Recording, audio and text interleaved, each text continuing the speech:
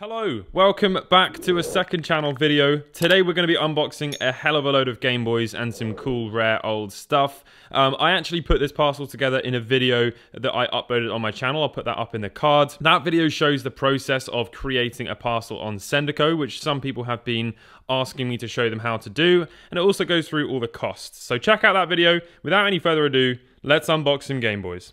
You're going to have to forgive me for some of the bad camera angles in this. I'm still without a studio, so I'm just filming on the floor in Freya's living room. So, let's go ahead and open this parcel. I want a studio. This is so bad. I was making videos on the floor, like in 2016. Since then, I've gained 500,000 subscribers. You're not even going to hear what I'm saying because the microphone's... Ugh. Okay, so we're in the parcel now. Again, I apologise about the angle. I'm a small YouTuber, so you'll have to forgive me. Right, let's see what is inside. So one of the things that is so great about Sendico is the packaging, and I'm sure you'll all be able to agree this packaging is good. Mainly because I can't open it with one hand. Okay, so here we go. Let's open up the package. So, as I was saying, there's obviously a great deal of care that goes into the packaging of these parcels. Sendico are very aware of how important old things are to the collectors. So, they want to make sure that it arrives in one piece. Okay, so I've actually got Freya with me because one or two things in here are for her. So, are you trying to say hello? Yeah. Sorry. So, yeah, so here is the t-shirt that she ordered. It's a Stussy t-shirt. Do you want to... Yeah, I didn't know it was gold. Wow. That's interesting, isn't it? I also ordered a little Stussy hat. Looks kind of cool. Not sure if I like it yet. It's very, flat pack. Blue and pink. Right, so into the good stuff now. So what I'll do...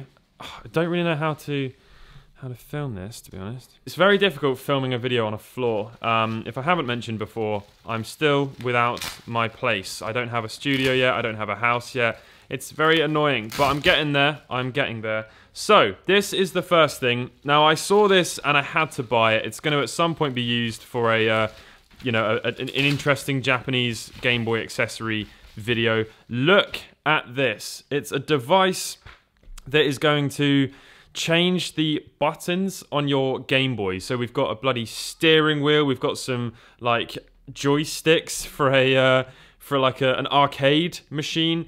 Lots of different sort of action buttons and whatnot.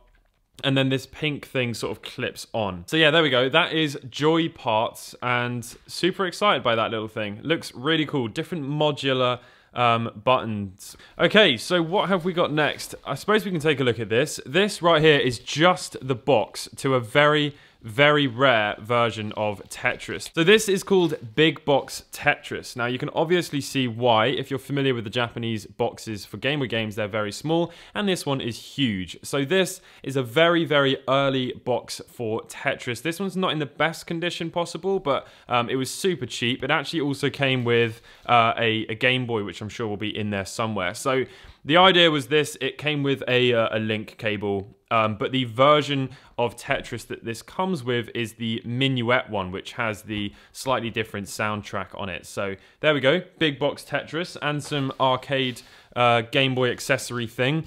And then I've also got another one of Big Box Tetris. Again, I think this was like... You'll have to watch the other video, but I have a feeling this is only like 30 or 40 pounds or something, which for anybody who knows what Big Box Tetris is will know that that's a very good price. So yeah, there is another Big Box Tetris, and this one is complete and in very good condition. So seriously happy with those. Next up, let's have a look at what we've got here. A Game Boy Color. So this I saw on Sendico for super duper cheap, and I had to buy it because I love collecting boxed Game Boys, and I haven't got a clear one. Look at the condition of that. That is immaculate. Very, very pleased with that. I just love collecting good condition boxed Game Boy Colors. And I think for some reason the ones from Japan always just seem to be in better condition. I'm not sure why that is. Maybe it's because there was just so many in Japan and Japanese people just looked after them better. But let's have a look at the actual Game Boy itself. Comes with the original bag that the Game Boy would have come in, and then here is the Game Boy. Absolutely stunning. Not in bad condition at all, and it's come with a little game.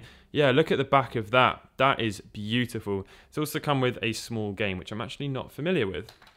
So there we have it, the Game Boy Color boxed. It also has all the manuals in there as well.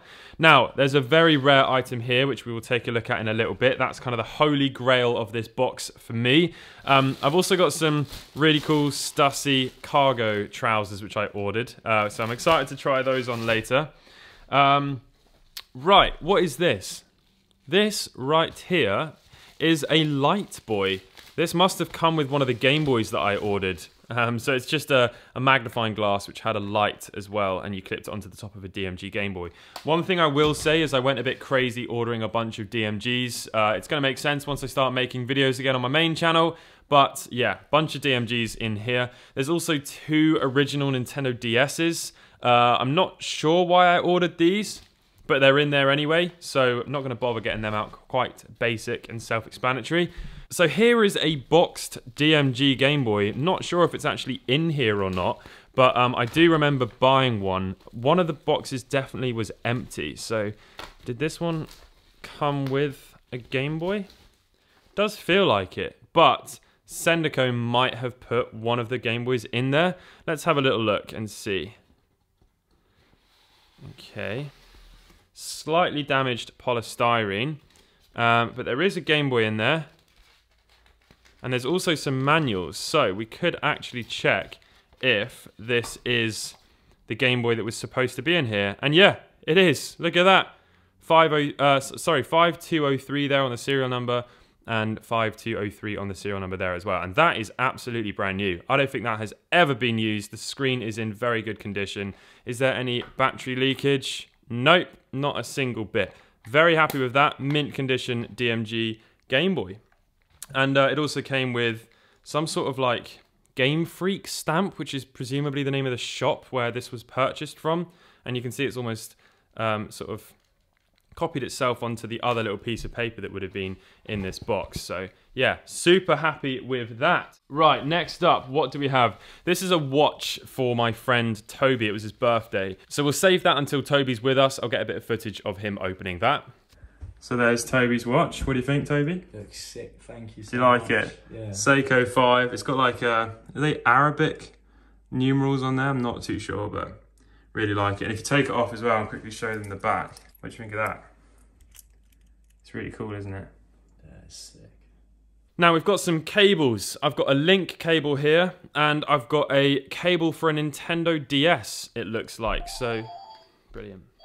So what else do we have inside this magical box? We have whatever this is. Oh, these are Freya's sunglasses. We're going to have to wait till she's here so that she can open those.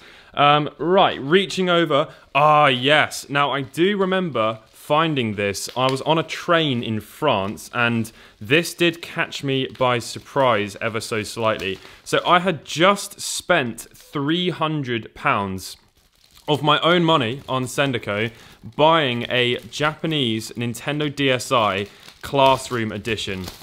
And then there I was on Sendico on a train, and I came across another one that was not listed as a DS Classroom. Someone had obviously taken this home from school at some point. You can see where the stickers were for the back, and forgot that it's a DS Classroom Edition, and it's got the exclusive Nintendo DS Classroom software on here, which is just so damn cool. So there's 3 DMGs here. We're not going to go through all of them because there's just absolutely no point. But one that we will go through is this. So I saw this on Sendico and I had to pick it up. I don't remember it being very expensive at all.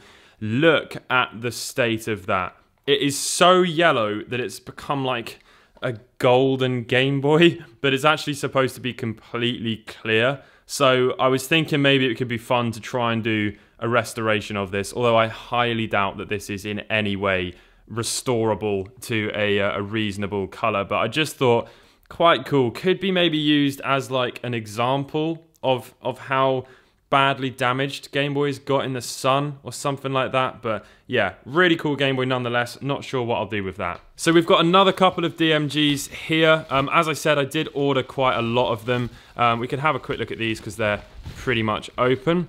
So there is one and there's another one. Not sure if they're anything special at all, but I just bought them because we need to stock up on some Game Boys and stuff. Right, let's see, what else have we got? So there's a power adapter there for something, and then there's 2 Game Boy Pockets. Not sure why I bought those, but they were probably cheap, so a couple of Game Boy Pockets. This one actually kind of feels like it's got the batteries in, which is concerning. Let's have a look. Oh god, that's never good. Get them out. Looks like they're okay. Maybe they're new. Yeah, they're new, 2027. So this Game Boy Pocket actually is in really good condition. You can see on the back there's barely any scratches where the games would have been sliding in and out. So there we have it, Game Boy Pocket and the other one as well. And Freya has now joined us again, so let's give her her sunglasses that she's been very excited to get. And she can open those while I open the next box, and then she can tell us what she thinks. So this one is a boxed DMG, but I think there's no Game Boy in here. Feels very light. This was the box that came with the big box Tetris. Just for some reason, an empty box. But if there's all the other bits inside, that could be kind of cool. So the quality of them is really good. They're official Ray-Bans. They're really old, sort of vintage ones. But they have got a huge scratch on the lens, which I did know about. I don't know if there's a way to buffer those out. No? Not if it's glass, no. Okay, well, I guess I'm just going to have to live with it. You're going to get them even more scratched up. You always do. Because you wear them every single day, so... right. You happy with them? They look really cool. I like them a lot. So here's the Game Boy box. Let's see if there's anything inside. Come on. Ooh, another damaged polystyrene insert. Oh, but look at that. We've got a bag. That's really rare. Very, very rare for a DMG. We've got the bag, we've got the manual, and we've got some headphones. So super cool. That was definitely worth buying. It's a shame about this little piece here that's broken, but it is what it is. Now, the last thing in here, I think, for me, is this. Now, I was not expecting this thing to be so big. So it's a Pop Station Game Boy, the Game Pack Cube Model GP, which is just hilarious. But it's so big. I was really not expecting it to be that big at all.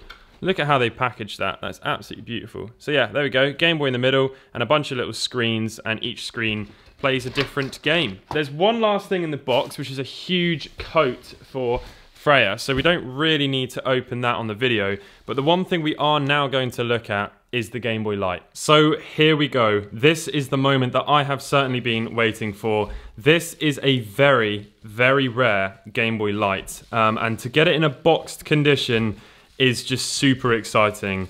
Now, I actually am giving away one of these on Instagram. I've been super busy, so I haven't actually gotten around to announcing the winner yet, but I will get around to that. Here it is, and oh my days, is this thing in good condition, I hope. So far, it looks mint. Yep, the back is absolutely immaculate as well. Not a single little bit of damage that I can see. Really, really cool. My hands are a little bit sweaty here. There's some cool little stickers up here as well. That's interesting that there's a sticker on the box. All right, let's see what the condition of the Game Boy is like inside. Here we go. Right, so there's no battery leakage, which is one of the things that always scares me with Game Boys that haven't ever been used before. Right, let's pull the Game Boy out. So I did know that there was a little bit of screen burn. That's not too bad though. Look at the condition of it. Oof, it is mint. My hands are shaking. This is so beautiful. Absolutely stunning. That is brand new. That has never, ever, ever, ever been opened before. And then we've got some manuals and leaflets here as well. Really, really cool. Okay, so let's have a look at the serial number on the back of here. So we have, ends in 2743, and that's exactly what the Game Boy ends in. And then we've also got this, which I've actually never seen before. a little pamphlet for some accessories. Really, really cool. So there we have it, everyone. That is the Sendico box. I hope you've enjoyed this video. I'm really sorry for how bad it looks, but I'm about a month out now from getting my life sorted. So thanks very much for watching. I'll catch you all in the next one. Goodbye. Are you happy with your coat, Freya? I'm very happy.